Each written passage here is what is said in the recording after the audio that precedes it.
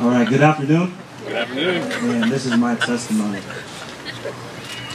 So growing up in early childhood, the extent of my Christianity was that I sometimes prayed before I ate. I started going to church consistently when I was in middle school. And early on, I accepted Christ and did that whole thing, raised my hand. I was a Christian, right?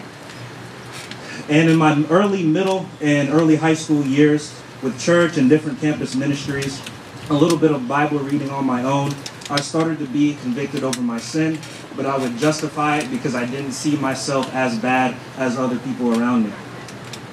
I thought I was good because I didn't fornicate, I didn't curse, I wasn't a pathological liar, and I thought I had my priorities in order. But in reality, my heart was filled with lust, and in my private time would watch pornography. My speech consisted of coarse jokes. Many times I would deceptively withhold the whole truth from my parents and teachers. When it came to different talents and abilities, rather than attributing those things to God, I would steal glory for myself. And all in all, I cared more about pleasing my parents, my friends, getting attention from girls, boosting my own ego, school, sports, and music more than I cared about God.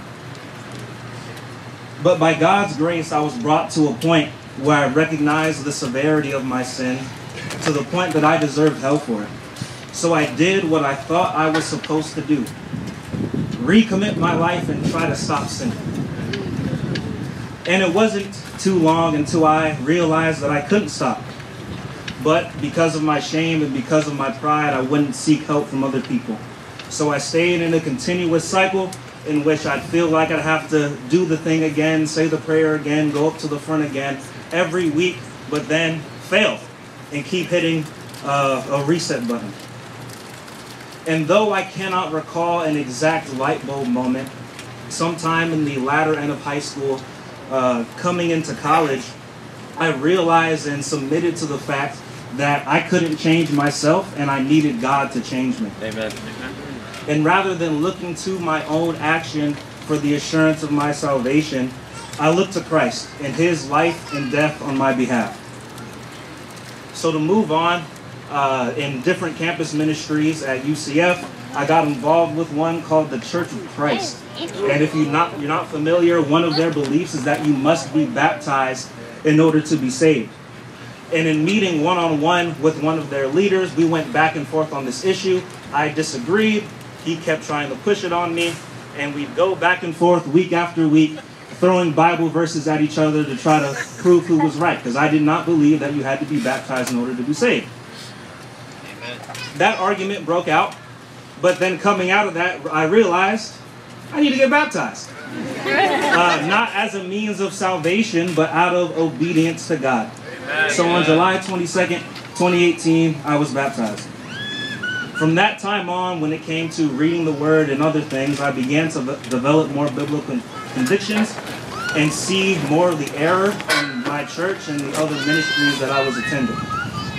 But because of my own ignorance and the shallowness and the way things were left undefined, I couldn't put my finger exactly on what those errors were.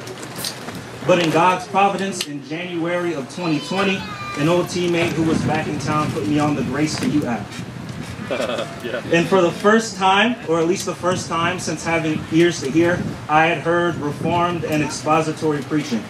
And God used men like MacArthur, Bodie Balkin, and Paul Washer to reveal biblical truth clearly and confirm different convictions that were being developed, but with specificity. Amen. Also, during this time, you guys remember COVID was a thing. And my church had stopped meeting in person. I had tried to work some of those things out, but things weren't working out, so I knew I had to find a new place. But quarantine, so I wasn't going to go somewhere new. Until October of last year, I got COVID. And coming out of my isolation, I used that time to start looking for a Reformed church. And I came across this website, went to RBF that Thursday, and I've been here ever since. And I am so thankful to the Lord for His providence and the grace that He's shown to this body of believers. So before I go, I want to leave you guys with 3 applications. 1, for those of you trying to conquer sin in your own strength, stop. You are not more pious. You are not more spiritual for trying to do things on your own. In fact, you're a fool and you need to repent because you think you actually can. So please humble yourself and look to Christ. Number 2, and this applies to all unbelievers, but this is particularly for those that are younger than me. Do not delay, do not wait, but repent and believe now. Amen. Understand the justice of God. You will not pay for the sin of your parents, but also you will not be justified through the faith of your parents either. So if you individually have not turned from your sin and believed on Christ for your salvation, you are not saved. As Pastor mentioned earlier, there is no protective covenant deal for you here. Either you are in Christ and the wrath of God has been satisfied on your behalf, or you are out of Christ and the wrath of God still abides on you.